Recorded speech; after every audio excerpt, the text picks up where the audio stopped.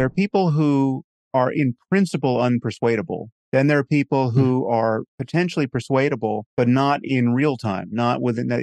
Even the longest podcast is not long enough to get them to admit that they're wrong by the end of it. Then there are people who are just paragons of intellectual honesty.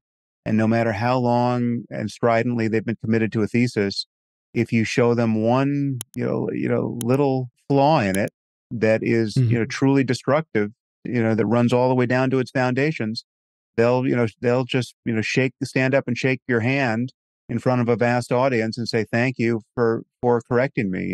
That's what one is always hoping for, that it's like, no matter how far apart two people are, if you just get them to collide in good faith with access to all of the relevant facts, someone is going to see daylight.